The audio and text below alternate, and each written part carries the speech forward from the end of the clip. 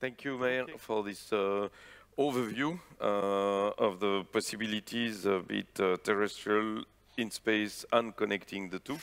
As you show, not only in defense, but overall, we see it, cybersecurity has emerged. It's a topic we have addressed a few times already at the World Policy Conference. It creates serious questions. So, Patrick, you are specialized in cybersecurity in space, the most advanced in Europe, working with the European Space Agency, as I mentioned before, with the Centre National d'Études Spatiales in France as well. So what is the state of the question of cybersecurity in space? Yes, thank you for the invitation. Maybe I will start to present the space like a 3.0 evolution, not a 2.0. From my point of view, it's real the finalization of the digitalization of the world, to have access, to give access to internet to 2 to 3 billion persons, to connect a billion of IoT devices in the world. And that's real the role of the space we'll have in the future, and will be follow not only the law of the physics, but they follow the law of the information theory law. And yes, the space will be the connection between the cloud to the intelligent device, the connection between the cloud to the edge.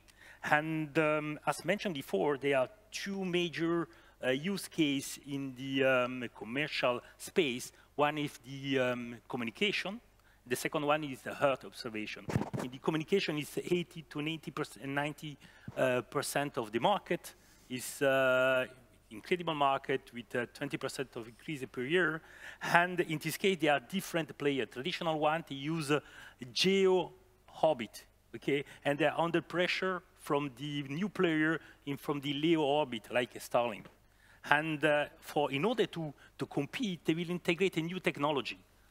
Like to communicate via optical connection, not anymore with electromagnetic connection. It's more around optic connection. This means there are no anymore latency, there are no anymore problem of connection, and you don't need to ask the country for install the antenna because you don't need to ask the frequency of the country, and that's a big evolution. And in this big evolutions, only few companies will have access to this kind of technology and to provide connection around the world.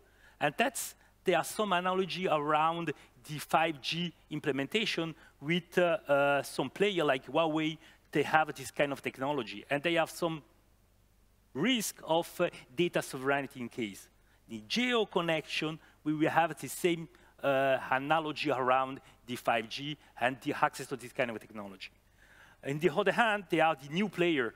They work around the LEO orbit. And the major one, or the leader one, is Starlink. They've already installed 1 million of a terminal. And they have 3,000 of satellites all connected together. And we see the benefit of this kind of technology in Ukraine. And they can cover the global Earth with this kind of satellite, and you have a low latency connection and very cheaper connection. Connection with Starlink is, the terminal is €1,000, and the connection is €100 per month for our connection. And it's really, very, very cheap. And in this case, as mentioned before, the cost of this kind of satellite for the development, the launch, and the operate the satellite for 3 years to 5 years is 300,000 francs, euro. In this case, this company, they use off-the-shelf company, standard component.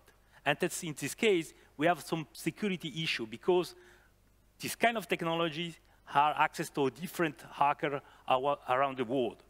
Around the world, we can hack this kind of satellite, and there are some examples around that. That's the risk there are around the LEO deployment for the communication. It's not the sovereignty, but it's more the security because it's standard technology. But maybe sovereignty too, because there are only some launcher for launch this kind of technology, and you need to provide your satellite to, for example, to SpaceX before to launch it, and you cannot control your satellite when you launch the satellite. And there are some new players for this kind of use case. Communication is the hyperscaler. As mentioned before, the space is the connection between the cloud to the edge, and the hyperscaler like Amazon, like Microsoft, like Google, they want to play in this kind of field.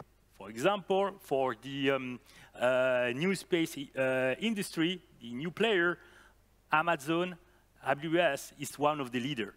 You can provide, if you want, like a startup, like my startup, I have access to the services of Amazon for 2 years. It's free of charge, with thousands of technology inside.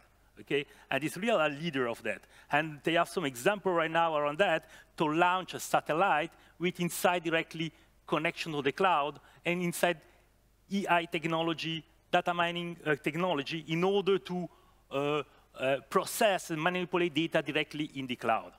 And that's the idea that you not need to communicate the data, but you process directly the data in the cloud, and there are some advantages for do that. There are no problem for the cooling. There are no problem for access to the physical access to, for the data. And real, this kind of new player, they will launch around the world some satellite in order to develop this cloud, this data center in the space. And that's some risk is around the sovereignty of data because we will be played only by companies that have this kind of technology. The other use case I mentioned before is the Earth observation. The Earth observation is 10 or 20% of the market, the commercial market in the space.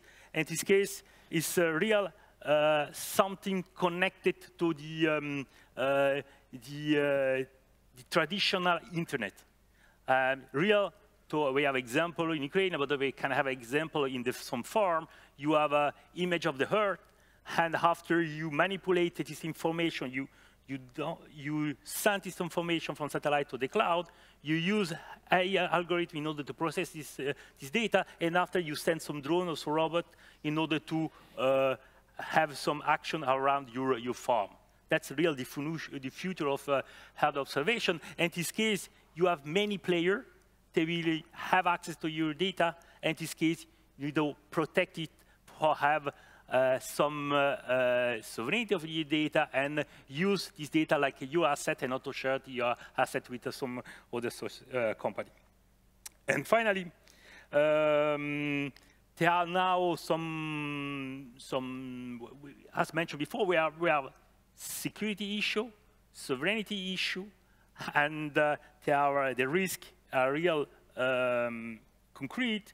We have example of the impact. For example, when you hack some terminal in some region, you can collapse some industry in the other part of the world, and that's the idea to integrate security and new standard. And they are a new standard right now developed by the CYSEC in order to provide cryptographic material, security material in order to operate business logic in space and in the ground in order to protect this kind of a new asset.